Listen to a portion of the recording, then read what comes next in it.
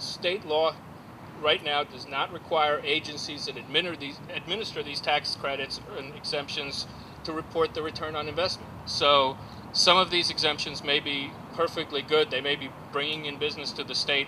We don't know that because the state doesn't track to see if we're actually getting any kind of bang for the buck.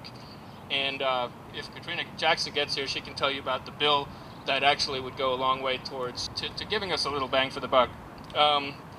Another problem identified by the auditor's report, and this was a great report, is that state law doesn't allow for the identification of the companies that benefit from these tax breaks.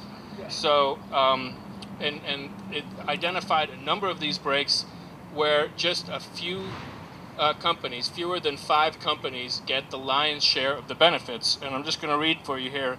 The motion picture investor tax credit cost the state $20.7 million in 2009, and 78% of that, $16 million, went to just 5 entities.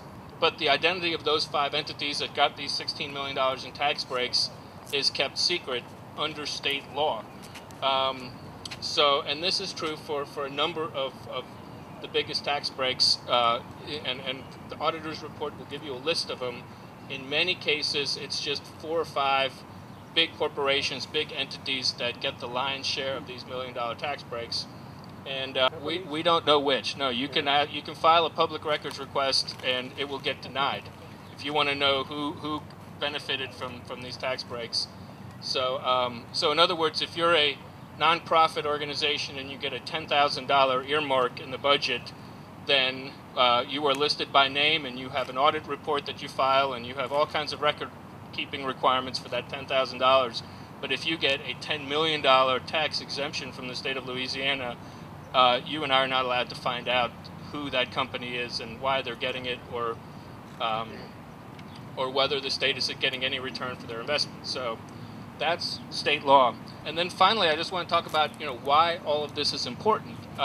I think it's important because not only is our budget in bad shape right now, but it's going to be in worse shape, and there's a lot of things on the horizon for this budget that things are going to get worse before they get better for the budget picture in this state. A couple of reasons. One, the budget situation in Washington. There was a budget deal crafted over the summer to extend the payroll tax, and as part of that deal is something called sequestration, where there's going to be automatic across-the-board cuts to federal spending starting in January. The preliminary estimates are that that's going to cost Louisiana $150 million a year in federal money. Closer to home, we have the governor's retirement package. Initially, the increase in employee contributions that he was going to require was going to be used to fund other parts of the budget, but the governor has changed his mind on that. So now that money is going to be going, the extra money that state employees are going to be paying is going to be going into the UAL, and consequently there's going to be a $75 million hole in the budget that they have to fix. And then you also have the revenue estimating conference.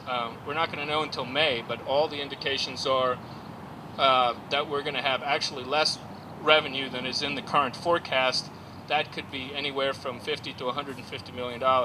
So you're looking at just this year alone, probably another $300 million problem in the budget, and we're not looking at the revenue side. Everything for the last 4 years has been centered on what you can cut, and our main argument is that we've cut a lot in the last 4 years, but there's a real revenue problem in this state, and the first place to look, instead of raising income taxes or raising taxes across the board, is to look at these 464 exemptions that are on the books.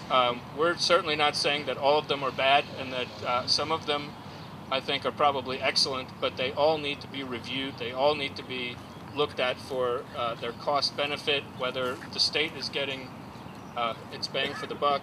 And the bright side of this is that Governor Jindal was asked about tax loopholes when he was in New Orleans a few weeks ago. Now, he was asked about President Obama's plan to cut corporate taxes and eliminate loopholes, and the governor actually came out and said that he was against tax loopholes. He was against picking winners in the tax code. And so I think there may be maybe I'm being too optimistic, but there probably is a political opening there, because I think this is one of those things where Republicans and Democrats ought to be able to agree that that there's too many special favors tucked in to the tax code, and hopefully they can agree with Representative Jackson that there needs to be more transparency and more of a cost-benefit analysis.